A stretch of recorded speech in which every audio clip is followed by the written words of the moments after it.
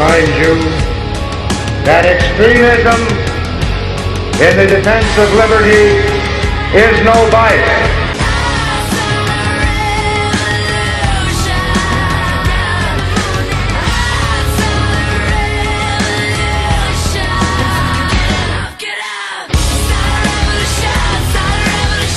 America's Evil Genius, Travis Cook, back with you once again, and this is a great day for us. This is a celebratory day, a happy day here in the America's Evil Genius studios, because something has happened over the weekend that we're very happy about, we're very proud of. You know, I've noticed over the years that conservatives, when we get a win, when we accomplish something, we don't often stop to celebrate it. We don't really pat ourselves in the back, you know, too much when we do something right, because there's so many things going on in this nation, so many different people trying to screw up this country, and so much oppression that we face each and every day that we seem to go from battle to battle to battle to battle. And when we win a battle, we don't really stop to think about it much or stop to trumpet it. But I think we need to do that. I think it's something we have to do for encouragement's sake, and so the rest of the world knows what we offer and what we're doing and what we accomplish. One of those accomplishments happened this weekend. Piers Morgan, he of CNN, is having his show canceled. That was the announcement over the weekend from CNN. Piers Morgan is gone, and even Piers himself has admitted, quote, that Americans are, quote, tired of hearing me bang on about gun control, end quote. Well, your ratings would have been a pretty good clue to that, I suppose, but let's make no mistake why this is happening. This is not just some random event. Piers Morgan is being run off of television because of us, because of you and I, because of conservative Americans, traditional Americans, and those Americans who believe in the principles of our founding father. We are the reason that he's gone. We are the reason that CNN is shit-canning him. And it didn't happen overnight. We didn't just watch his show one day and say, he's bad. No. Day after day, week after week, month after month, year after year, we continually highlighted the un-American statements that he made. And we continually let the American people know how dangerous Piers Morgan was and how his opinions have no place on American television, that they are unacceptable in the American television environment. And when I say unacceptable, I'm not talking about from a legal perspective. He has his freedom of speech, that's fine, you can say what you want. But you see, the rest of America does not have any obligation to listen to your free speech, nor do we have any obligation to support a network that gives you a forum for spouting off such dangerous rhetoric. You don't have that right at all. You don't have that expectation at all. And we put our foot down and we ran you right the hell off of television. For all I care, you can go back to England if they'll have you. Or hell, maybe there'll be Piers Morgan tonight in Ethiopia or somewhere. I don't know, but you ain't going to be here, pal. Now, I think this signifies something much more important than just one guy's show being taken off CNN. I'm noticing a little bit of a, I don't want to say a trend, but I'm noticing a little bit of a tsunami coming here. It's a small tsunami now, but I think it's going to be big in the future. I look at what happened to Piers Morgan this weekend, and I look back to the Duck Dynasty situation when A&E tried to suspend Phil Robertson and try to take him off the air for supposedly controversial statements. But what happened? America stood up. America took to social media just as we did with Piers Morgan. America made their voice known and said, don't you dare suspend Phil Robertson. He says what I would have said if a reporter would have asked me, don't you dare take him off the air. You put him back on your network. And A&E acquiesced and he's back on the network. You see, what's happening here is that after decades, traditional Americans are finally using our muscle in the marketplace.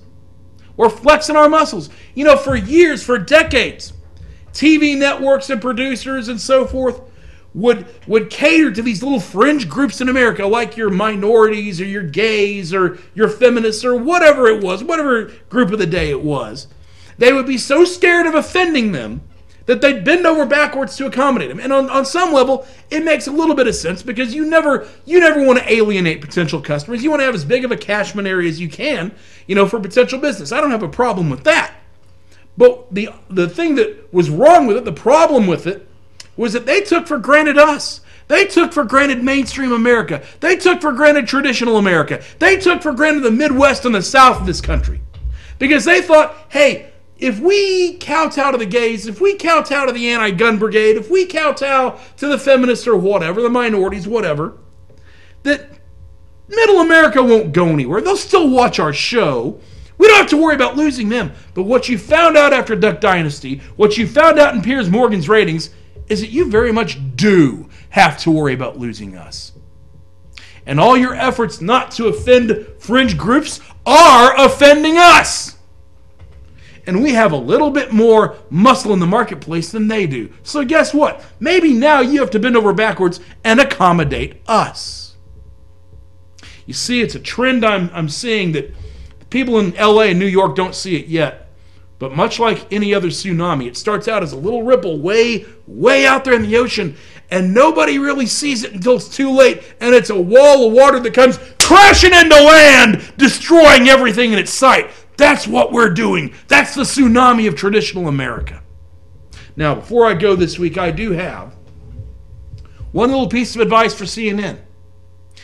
Obviously, you thought that bringing an international perspective on American issues would be appealing to the American television viewer. You can see now that it was not.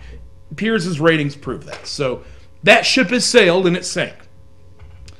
But nevertheless, it's clear that CNN has been in a bit of a ratings issue, a bit of a ratings funk for several years now. And you've tried a lot of different things to bolster yourself and get the ratings back up. You've changed presidents, you've changed head honchos, you've changed talent on the air, you've changed emphasis, you've done a lot of things, and frankly, none of them have worked.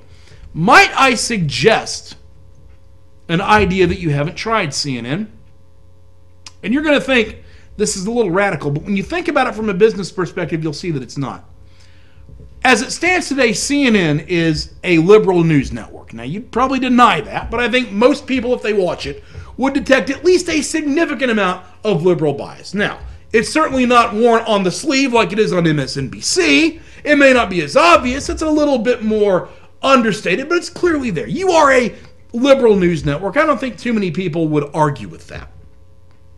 There's a problem with that, though, and it's not just on an ideological basis. It's not just that I don't like your ideology. I think there's a business problem with it. You see, if you're going to be a network that distributes a liberal worldview, if you're going to use a liberal bias in your news reporting and your commentary, which you have every right to do, you run into the business problem of having an awful lot of competition. You see, if you're going to be the liberal news network, if you're going to be the network that pushes a liberal worldview out there, you're competing with all of the other networks, except for Fox News. You're competing with MSNBC and NBC, CBS, ABC, Al Jazeera. You're competing with all the sitcoms, all the movies, all the drama shows, all the music, all the entertainment media, all the magazines, all the newspapers. You got a lot of competition out there. It's got to be really tough to grab any kind of market share from a pie that's got that many fingers in it. So might I suggest this, CNN, instead of trying to be another liberal news network and trying to outdo all of the other liberal influences in the media, why don't you do an about-face? Why don't you become a conservative news network? CNN could be the conservative news network. There's room out there for you. I mean, believe it or not, there's a lot of people who watch Fox News who nevertheless are disgusted by how far to the center they are. There's a lot of room to the right of Fox News. A guy like Bill O'Reilly, I can't hardly watch him because he's too far to the center. He disgusts me part of the time. There's room out there to the right of Fox News. And more to the point, where the liberal pie has so many fingers in it, MSNBC, NBC, ABC, CBS, newspapers, magazines, movies, music, sitcoms, all the rest. The conservative pie has very few hands in it. You got to compete with Fox News. Okay, they're formidable, but you got Fox News, you got talk radio, you got a few sites on the internet. That's all. That's it. That's all you have to compete with. It seems to me like it would be much easier to carve market share out of that pie, where there's fewer fingers in it, than it would be to carve market share out of an already diluted and oversaturated liberal marketplace. It just makes business sense. So, to my fellow conservatives, congratulations. We accomplished something. We got Piers Morgan the hell off the air. And we proved And we showed to anybody that comes after him that anti-gun rhetoric, anti-Second Amendment rhetoric, anti-patriot rhetoric, anti-American rhetoric has no place on the American airwaves, and you will be destroyed if you try to do it. And to CNN, I hope you learn from this valuable lesson. You learn who took him off the air, and you learn who will be happy to watch your network and patronize your advertisers if you accommodate us. That's it for this week. This is America's Evil Genius. We will see you next time.